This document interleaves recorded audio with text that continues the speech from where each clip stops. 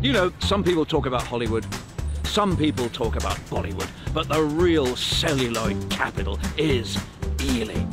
Just down the road, we have Ealing Studios, where Michael Balkan, Powell and Pressburger, you name it, they were there. Just over the other side there, Carry On films, many of them were filmed. Just down there, Hanwell Library, Leslie Phillips and Kenneth Williams leapt naked from the shower in Carry On Constable.